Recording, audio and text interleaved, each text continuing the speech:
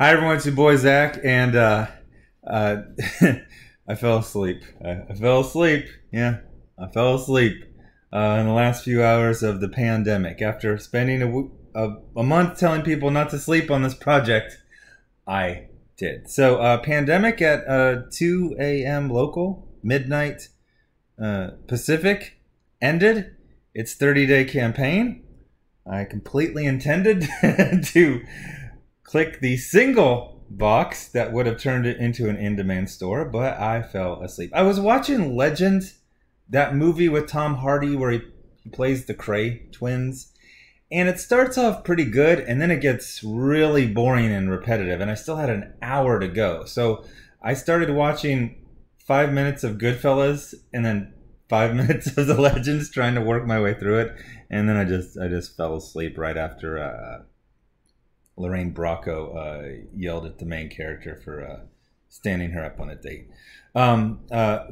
Anyway, I woke up and that was my first thought. I was like, oh, I'm supposed to put it in demand.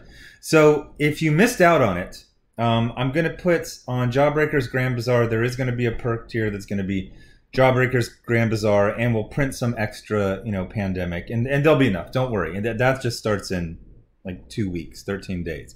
So I thought I'd do a little after action about pandemic, but also about promoting in general, because an amazing thing happened. Like, it was doing good. It was doing solid. I expected this to do about 35 to 50,000, and it did 53. Yesterday it was having that, final good day.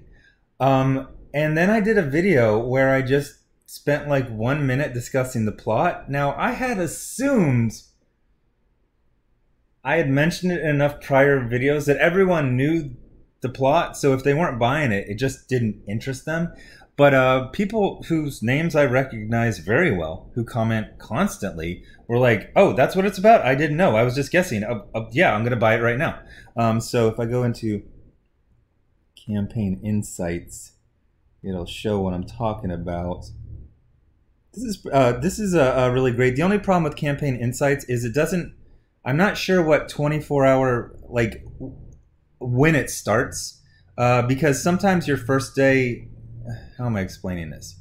If you start one campaign at 2 p.m. and another one at 6 p.m., you'll see a difference in your, but I'm not sure what their demarcation is for, like, where they chop the days.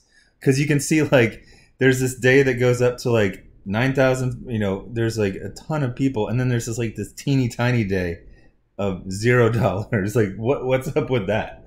I guess that's today, maybe, since it crossed into 2 a.m., but it counts it for I don't know. So that gets a little wonky right there. As you can see, the last day did better than the first day. Now, that does happen sometimes, but sometimes not. And we can see a pretty nice curve, and then a pretty big spike. I mean, this is a big from that second to last day. And it was because I literally just described it. I had assumed all the people who were in the audience had known it. So knowing that, I thought about it. And people have requested this a couple times, but I was like, well, I always kind of rejected the idea. They're like, why don't you do a video like repitching your stuff and telling you where you are? I was like, I feel like I kind of do that at the beginning, but I need like a full pitch. And I'm thinking, at first I was like, what should be the increment? Should it be once a month? It's like, well, no, because if you can miss it once and then you will never. So I'm saying, I'd say every 2 to 3 weeks.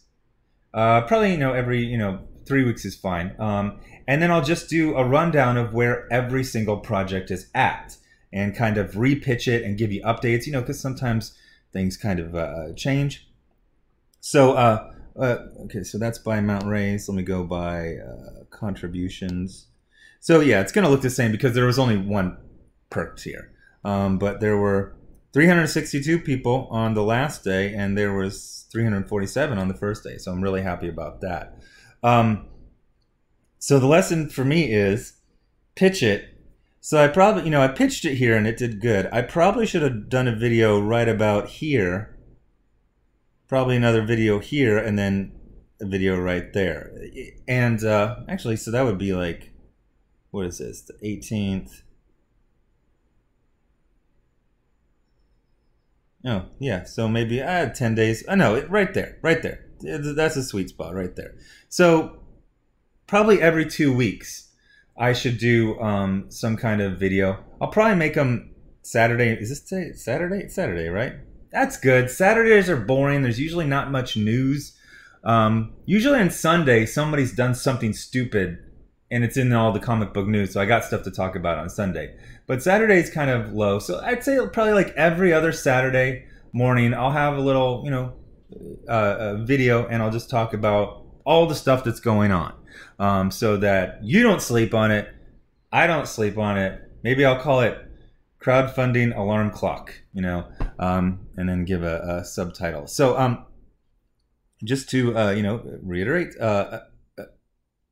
pandemic exceeded expectations, but it could have exceeded them if I'm not blaming myself. I'm blaming Legend. Like, you need gunfights in gangster movies. Like, at one point, there's the same character who's done something sketchy, and Reggie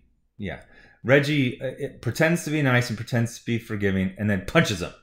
And then, like, in the middle, it's basically the exact same scene. Now, yeah, I'm guessing they're probably going to set up that guy rats him out later, but it's like, you really need, like, some escalation, Like, that's one of the things that keeps, like, the cartels so interesting. They'll just bust out, and I'm talking in real life, RPGs, You'll hear it from the rumor, like, there was an RPG shot, and it was, like, right near the border. You're like, yeah, whatever, that's a weapon of war. That doesn't happen.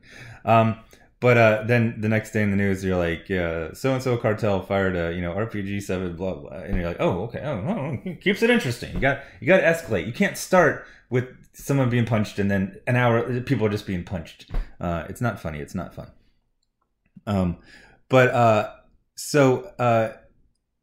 Pandemic started because it was right when the pandemic or the shutdowns were starting. And I was seeing these images of empty San Francisco, empty Los Angeles. And all I could think about is, wow, that's a lot of places to rob. No, actually, I was very sad. I was very heartbroken. I was like, this is not good. This is not good for pretty much everyone. I saw the data, especially back then, and I thought the predictions were ridiculous and designed to instill not just caution, but outright terror. Again, do you remember a month ago when they were saying 2 to 4 million people dead? And then, so I was like, I don't like this. And I had some stuff I wanted to get off my chest. I wanted to express myself. I also was really disgusted at that was about a week before the industry had collapsed, but you were already seeing the signs that it was going to happen.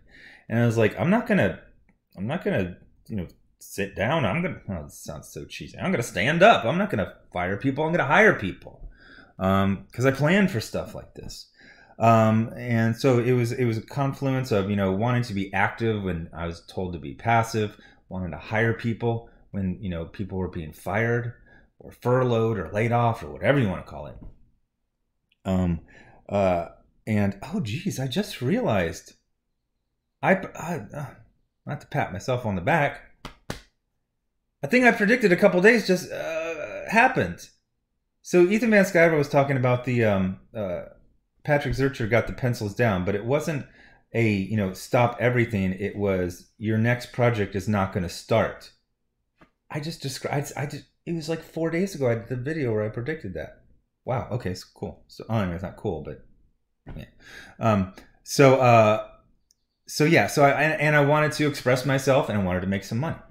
That being said, it's still a sensitive topic. People are actually dying from this pandemic. So I kind of dialed it down. It was the lowest price point I've ever had on, any crowdfunder. It was one book. There were no perks. There were no extras. There was no pinups or tchotchkes or anything like that. I just tried to keep it fairly serious.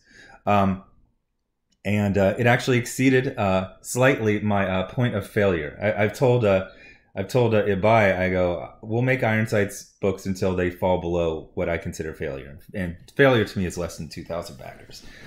So this little engine that could exceeded that. So as you don't sleep on anything else, we got Expendables Go to Hell.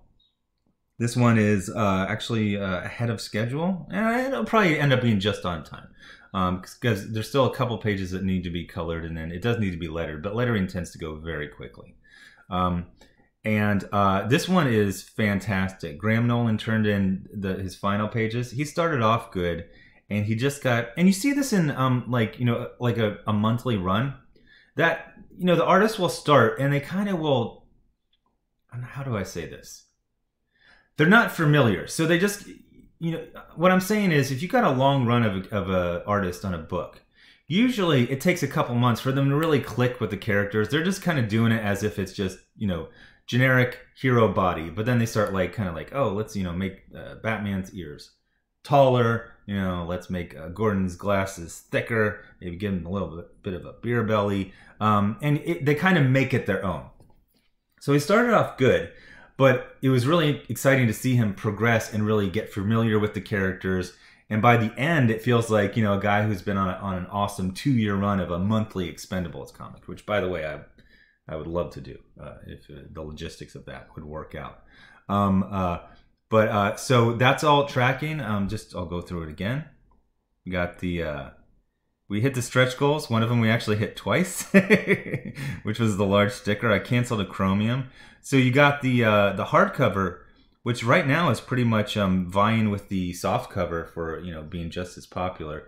So it's a hardcover plus pinup. I kept it simple with the pinups. The pinup is whatever the cover art is. So you got a book. That's going to be this is the basic version. That's the Kelsey. Fantastic art. We're getting the lettering done. Here's the Billy Tucci. There's your boy. Here's Jason Johnson, and then here's Renzo, who did PANdemIC t-shirt. I'm still deciding on the image for the t-shirt. 2-pack. That's going to be 2 versions of the Kelsey book and pinup. The reason I do these 2-packs is to help out. I'm doing it like them. Like your charity cases. It advantages people who are international, because postage is so high for international. But weirdly enough, it doesn't get much higher if you send 2 books instead of 1.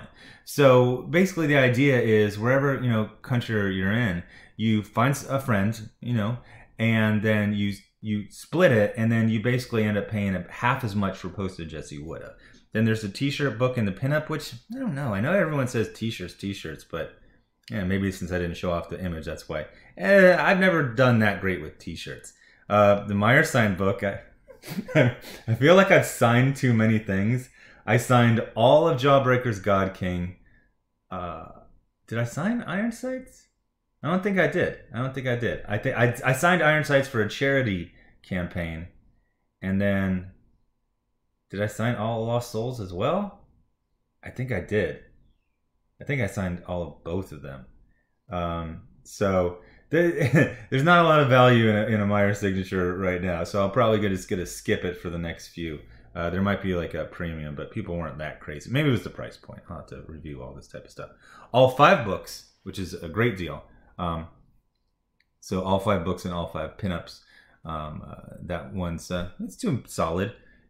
My sketch plus book plus pinup. Nobody gives a damn about that one. The Billy Tucci variant art that's actually on a board. That one's still available. Dave Dorman, that's painted, on a canvas. All the Stallone signed books are sold out. Jason Johnson original art sold. My art sold. Oh, I kind of forgot to.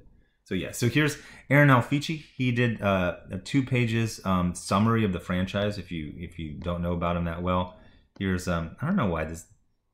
Okay, yeah. Okay, fine. Obviously, the internet's a little slow today. So here's the top 2/3 of some of the pages. Wow, that's really infuriating. Okay, so I'm going to just scroll to the bottom and let all of that stuff populate. And it's like I'm on Bleeding Cool or something like that. And then there's Iron Sights 2 Psychos. So the main reason I was going to put PANdemIC into an in-demand store is because Iron Sights 2 Psychos was supposed to come out before PANdemIC started, or at least was supposed to be fulfilled before it ended. So I was like, if you're waiting on your Iron Sights, you don't want to back PANdemIC until you get your Iron Sights. I understand, but it didn't quite work out like that. So that's being mailed out. I think some of them probably went out probably going out today, and the rest will probably go out Monday and Tuesday. So you should be getting this very, very quickly. And we did overprint slightly, so it's still in demand. I'm probably going to shut down this in demand at the end of the month, and then we'll reassess how many extras we have. And then I'll probably just wait for Iron Sights 3 to sell those extras. So, are you done, Expendables Go to Hell? Are you good? Did you have enough time? Are you a little sleepy? I get sleepy sometimes too.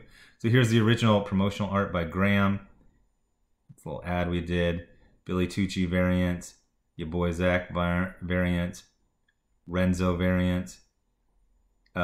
Jason Johnson variant. Here's the Butch Geist pages, which are just absolutely freaking amazing. Look at this stuff.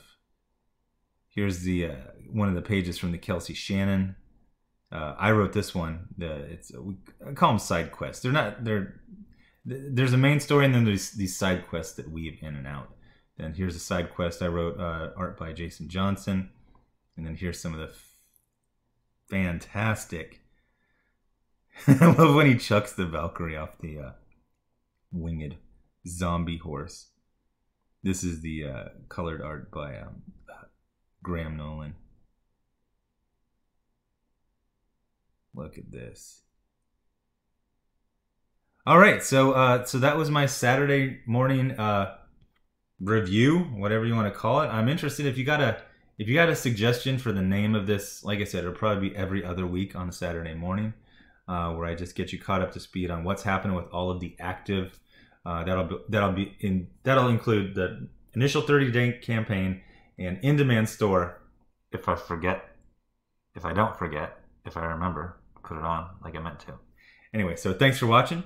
Subscribe. Make sure you're still subscribed. Hit the bell for notifications. Thanks to everyone giving to the GoFundMe, the Patreon, and the Indiegogos.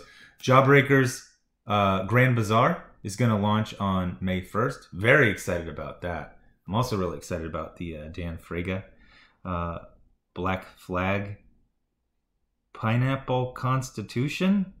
Something like that. That's coming out, I believe, April 24th or 25th. So he's been showing me promotional videos on that, and they're fantastic. So I'm really excited about backing that one. And I think I'm gonna dig through I got the Expendables trade paperback that Chuck Dixon wrote like 10 years ago. So I'll probably review that, and it might get a little awkward. Thanks for watching. Bye.